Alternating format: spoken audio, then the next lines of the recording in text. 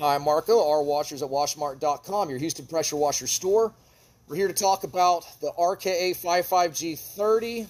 This is the AR pump that runs 3,000 at 5.5.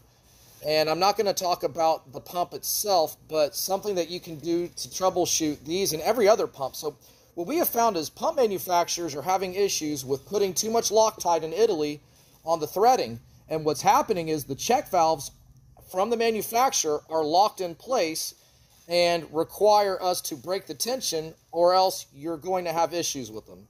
So we use a 24 millimeter with an impact.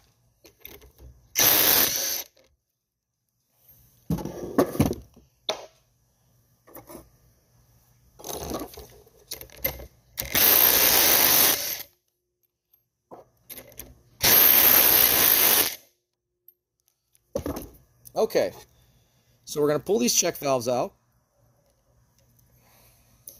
Now, probably 50% of these have had issues. This one right now, I'm putting, now it's going. I had to put tension on it to get the spring to go down because it had some residual Loctite from the manufacturer. You have to make sure that these move freely. Well, this one's really stuck. So it's this piece right here. I'm assuming it's either stainless or aluminum. I'm actually not sure what material it's made out of, but what I use a blunt section, not a pointy section, but I use a blunt section. You could also use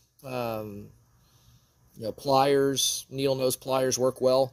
But what I do is I just push down in the middle until it moves freely. Now the check valve moves freely, and then you insert it back in with this going that way. You always want the plastic portion to be facing towards the outside. I'm going to check the last one.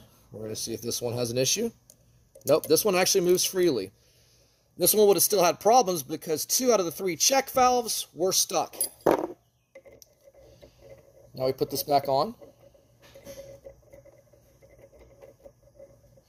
I never put these back on immediately with the impact.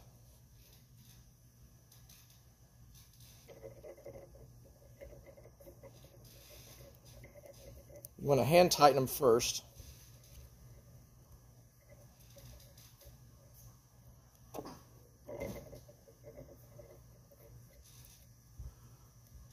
Okay.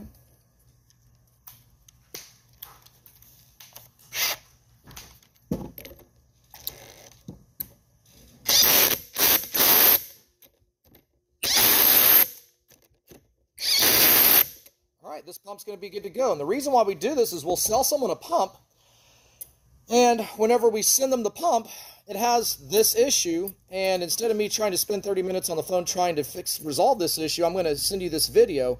But this is also good if you bought a pump from someone else, or if you bought a brand new machine from someone else and it was never tested. This can be a problem. And sometimes people will overdiagnose the machine and think there's a bunch of issues whenever it's just the check valves. All right, that'll conclude the video.